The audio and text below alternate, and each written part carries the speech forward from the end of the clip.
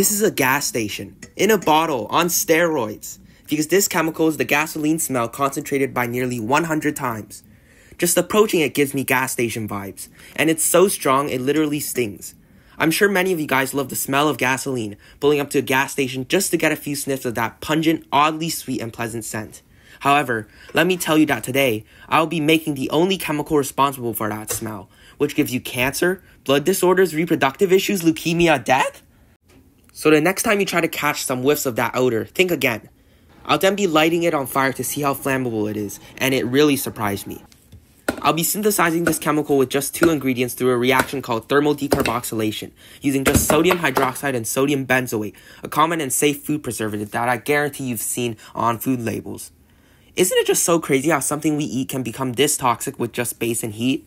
The funny thing is, I don't even have sodium benzoate, only benzoic acid, so let's make that sodium benzoate first. When benzoic acid is added to water, it ionizes to form benzoate ions and hydronium.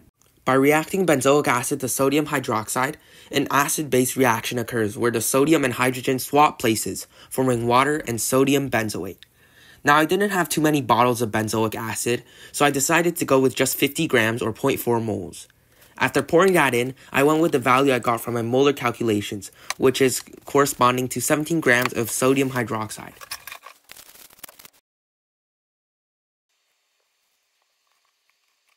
Anyways, now we just have an aqueous solution of sodium benzoate.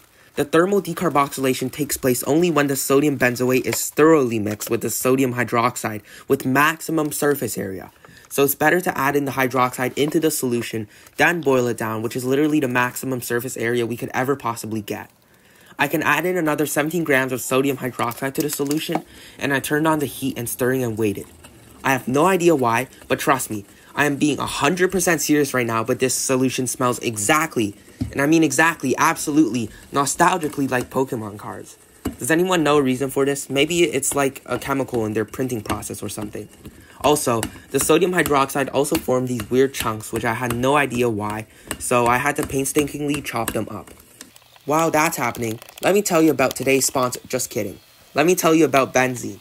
I've been willing to make this video for a while now, as my profile picture is literally the mega form of benzene. That's right, it's not the hybrid form, the mega form.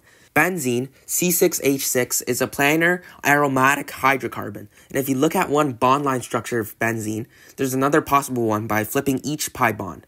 See? There are 2 resonance structures, and they fuse together to form a resonance hybrid.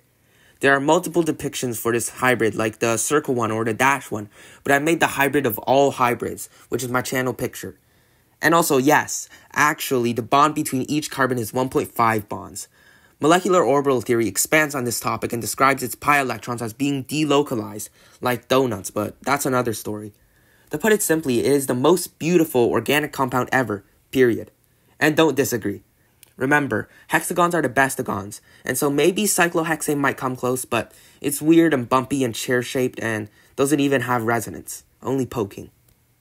Now when I came back to it after a few hours, I realized I may have left it on for a bit too long and the heat a little too high. We can see how the bottom has already decarboxylated and turned brown, producing some benzene vapors and leaving some sodium carbonate. Although the top unreacted part was delightfully easy to remove. So I crushed our extremely evenly mixed powder into an even finer powder and put it in the metal paint can. This is because this decarboxylation involves high temperatures and I don't want my glassware to be ruined. In order to make my 2440 glassware fit, I'm going to need to stab a hole in the lid with a screwdriver. And it was rough.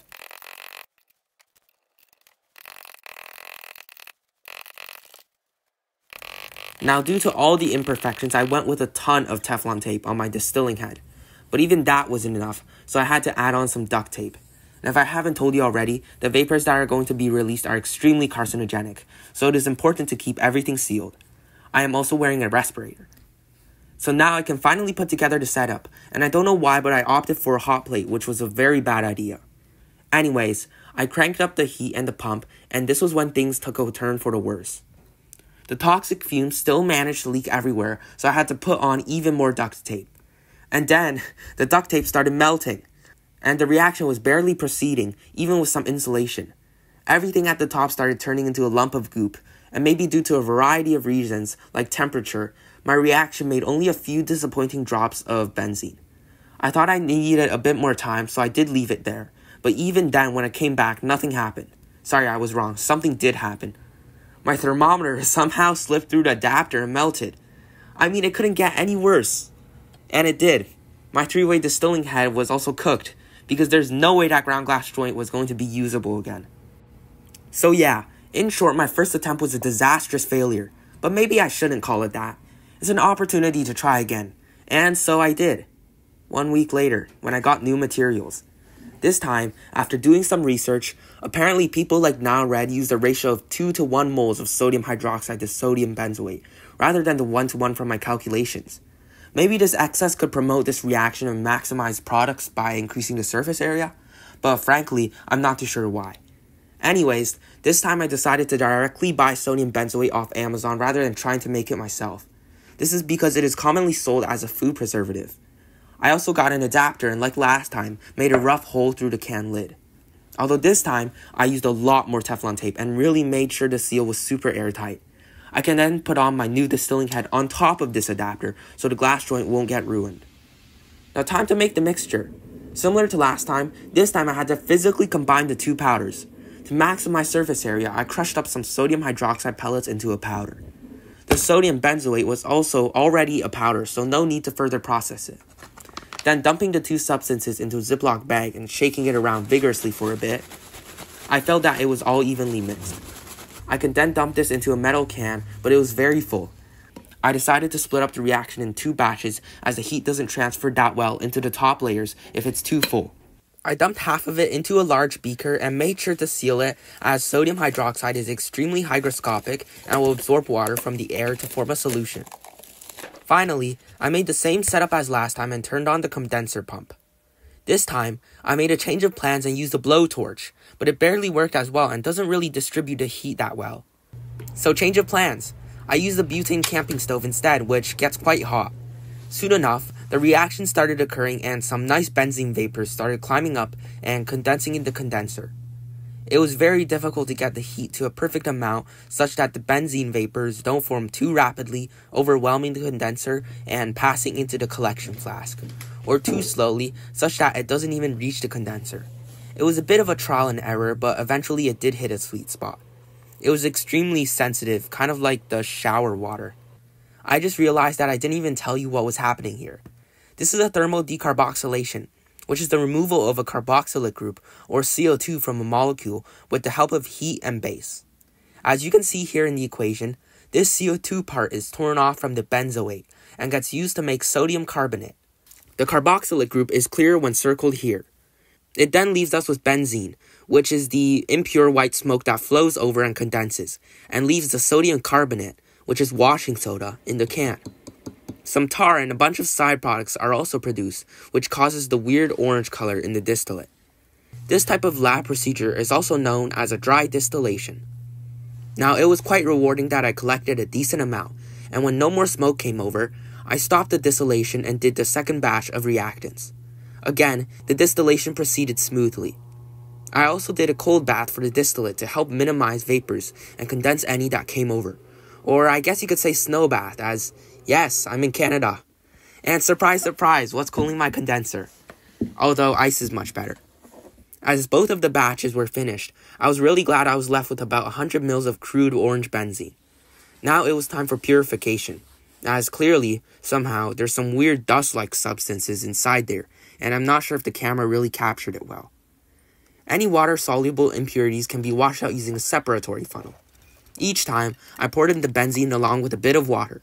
Then I capped it and shook it, while also remembering to open the valve to let out any gas. I did 3 washings to ensure that I was left with a clean product, although I may have lost some benzene in the process as it is sparingly soluble in water. Anyways, now the clean crude benzene can be distilled again, and this time I used a hot plate. After setting up the distillation, I turned up the pump and the hot plate on medium heat, and the vapors were in the range of 65 to 72 for the entire distillation, which corresponds well to the boiling point of the water-benzene azeotrope. I wasn't sure if I should include anything at about 65 to 68. It might be impure, but I just let it go in there. Anyways, some nice cloudy distillate came over, and I think I collected a decent amount at the end. I stopped it when the weird orange tar impurities started bumping like crazy, even with stirring on.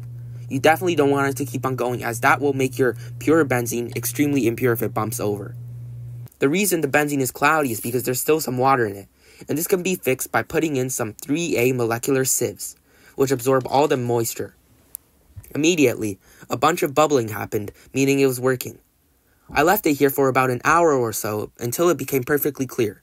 Then, I transferred it into a graduated cylinder to measure 52 mils of benzene, which corresponds to a yield of about 75%, which is literally the highest yield I've ever seen for decarboxylations like this, not including the first few drops of benzene at the start of the video. I'm not sure if it was because my distillation was not strict enough, or maybe if it was because splitting it into 2 batches was significantly more efficient. Anyways, I transferred it into an amber bottle and stored it appropriately. Now, to test the flammability of it, I dipped a cotton ball into the benzene and lit it on fire. It burned so well, I don't think I've seen anything like it. The fire grew bigger and bigger, and I think it lasted for about 2 minutes in total. Definitely surpassed my expectations. It does produce a bunch of toxic fumes as well that should not be inhaled. Anyways, I hope you enjoyed the video, and since you made it to the end, please consider subscribing. Thank you.